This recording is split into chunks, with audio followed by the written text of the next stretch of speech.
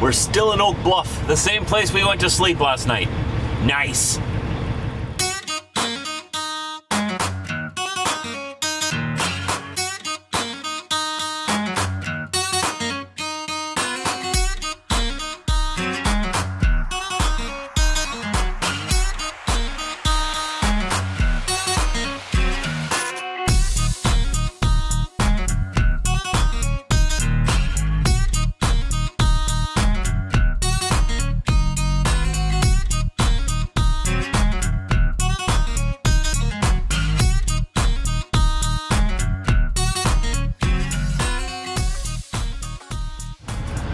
Good morning, everybody.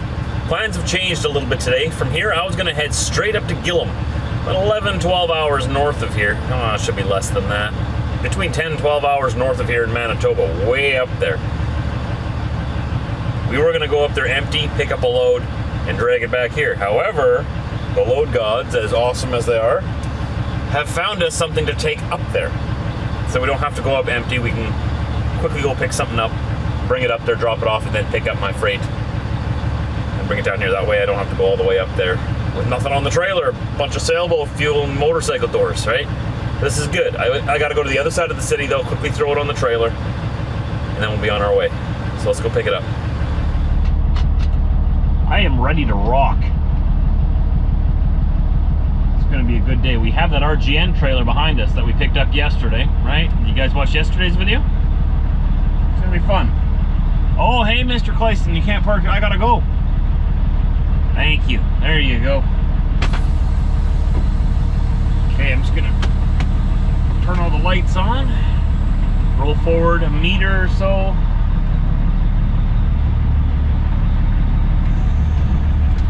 Take those trailer brakes. Make sure that my trailer's attached and that it's gonna come with me.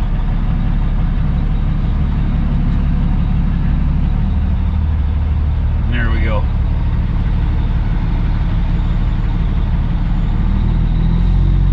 Well, this guy's came in backwards, bud. That's okay. I'll wait.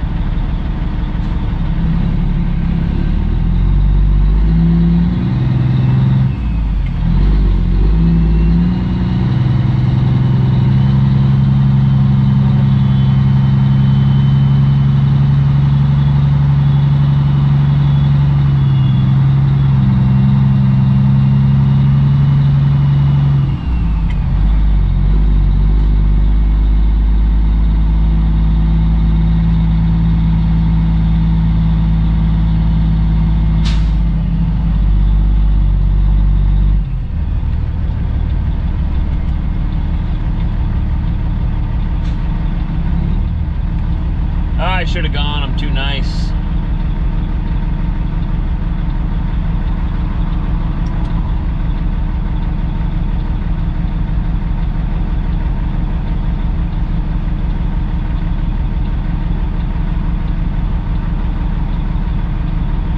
There's way more cars than I thought there was. I should have definitely gone.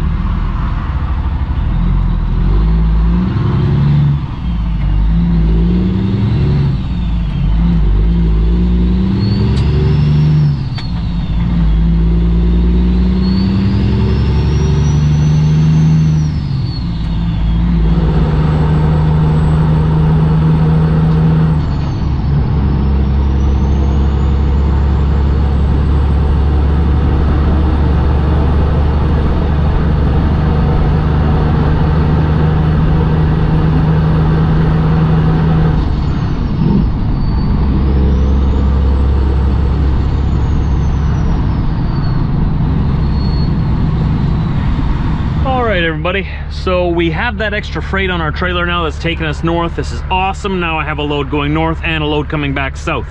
It's hard to get around her all the time because Gillam is so remote and isolated. It's the end of the road. Very often you just got freight going up and you come back empty, or you go up empty, you come back loaded.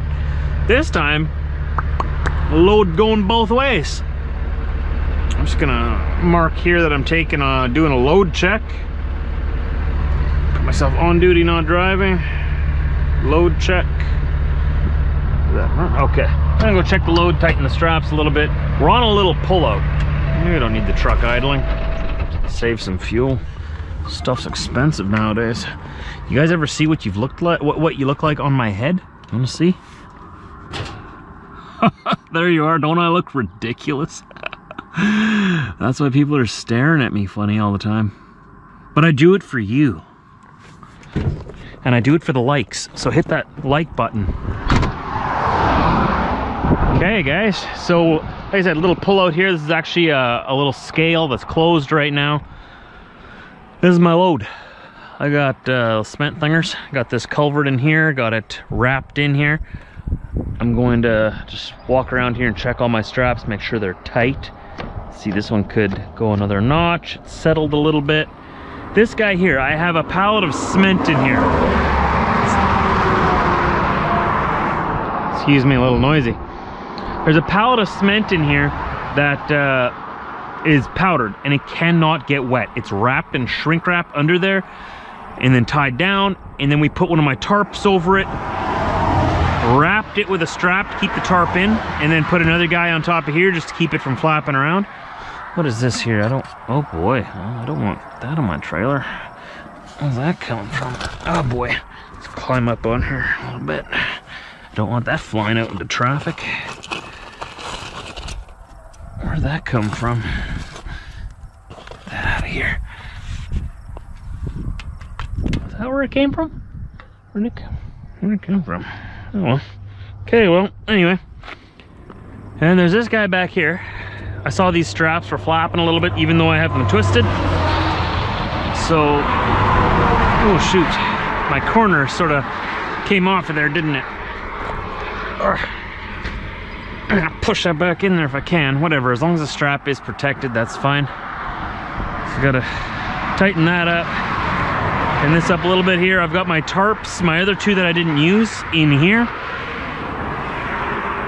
So climb up on here. So this RGN trailer is it's designed for hauling big machinery, right? But you can also use it for hauling stuff like this. It's a unique trailer. Now you hear me talking about rub rails all the time, right? This trailer does not have rub rails. It's one of those non-rub rail trailers. It's an RGN. These are for chains. We'll be using them once we pick up our big piece of machinery. I've got a crate filled with some stuff in here. We're gonna tighten those straps up. This is what it looks like on this side. So we are north of Grand Rapids, about 1 hour from where Highway 6 turns right towards Thompson. If you're familiar with this road, this is the one road that heads up into northern Manitoba. It is paved all the way up to where we meet the 280, just a little past Thompson. I'm gonna stay in Thompson tonight because I don't want to go down Highway 280 at night. I want to be able to see the potholes before they swallow me and try to avoid that and try to live.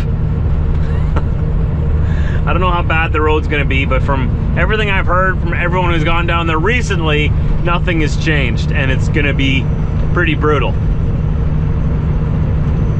It's a long remote road, all gravel. So at 250 kilometers, that'd be 2.5 hours of just highway driving if it was paved. It's about 150 miles gravel road. So the other day last week, we were talking about 15 miles of gravel road. You remember that? I was like, oh no, 15 miles. This is 10 times further. 150 miles of gravel road we're gonna do tomorrow. One way and back out. That's 300 miles altogether. Normally that would be half a day of driving. So we're we're gonna get there as early as we can, unload this stuff, get reloaded, and try to get back to Thompson and as far south as we can. And hopefully old Blue will hold up. It's a tough truck, so should be fine. I'm not excited about going down the gravel road with the truck, but I've said it before. Money talks. Put enough dollar signs at the end of that gravel road, that's where you'll find me. Trying to get my family into a better house. We're gonna have to replace our vehicles in the next 5 to 10 years.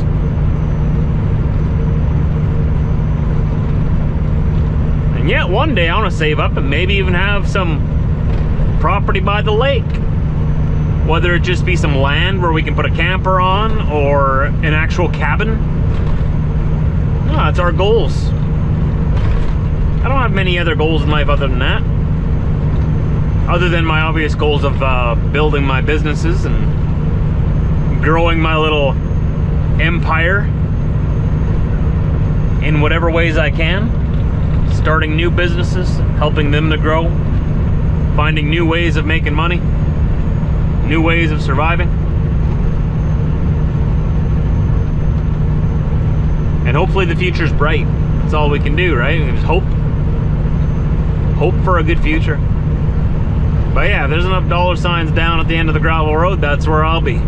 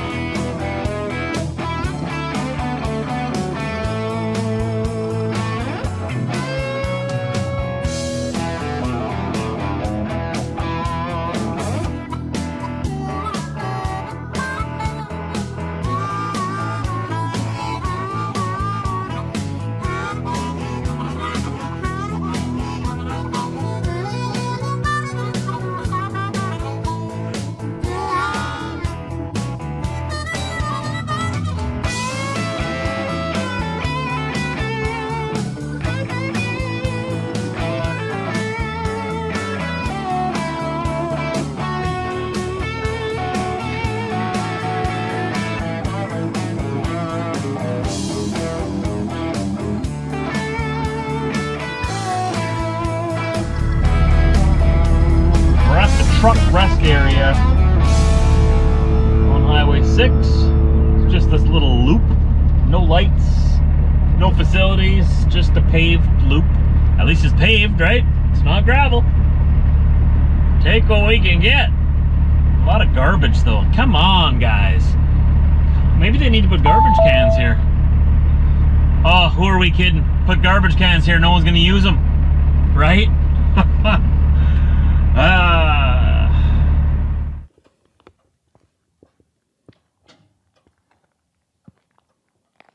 It's real quiet out here.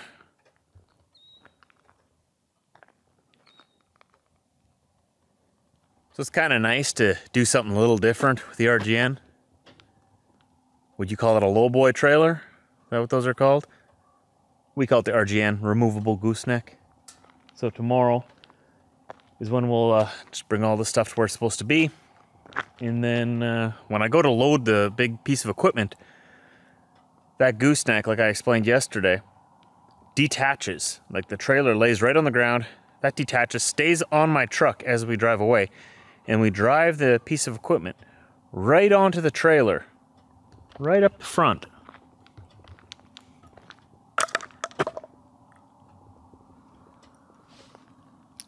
Garbage everywhere here. Just disgusting. Look at this all around here. That's too bad, you know?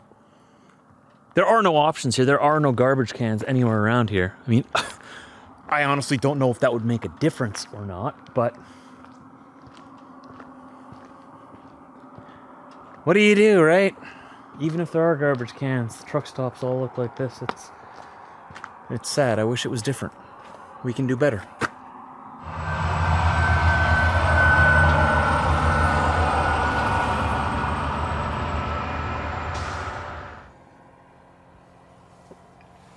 Made it to Thompson.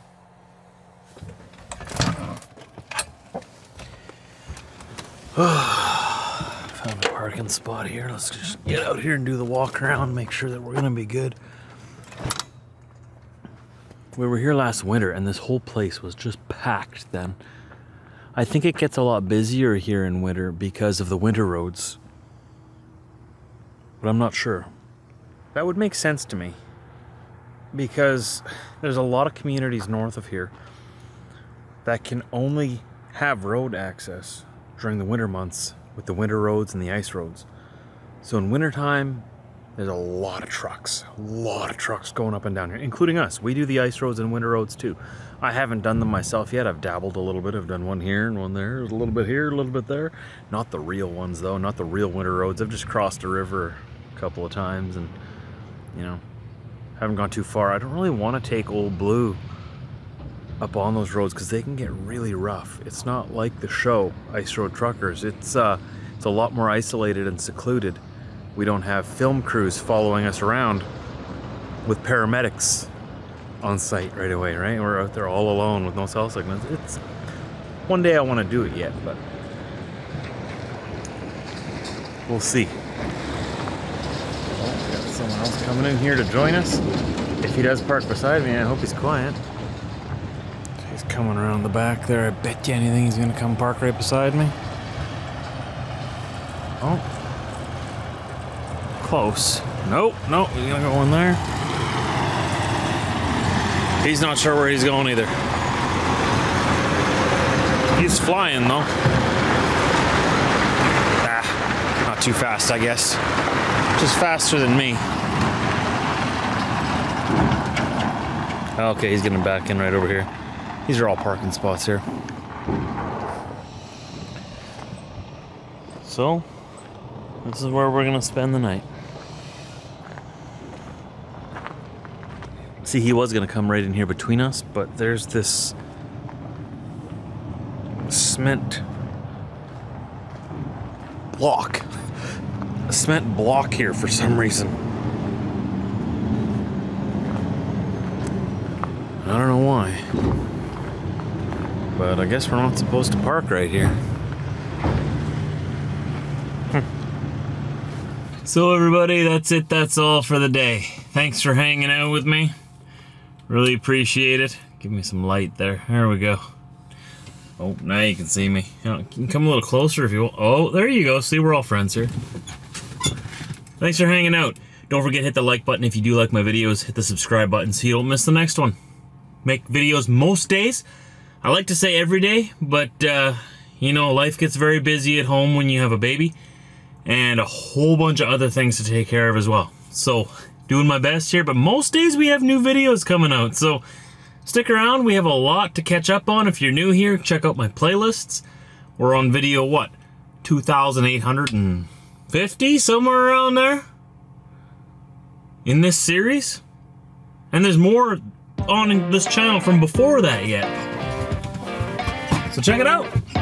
And I'll see you back here tomorrow. Don't forget to turn on your notifications so you don't miss it.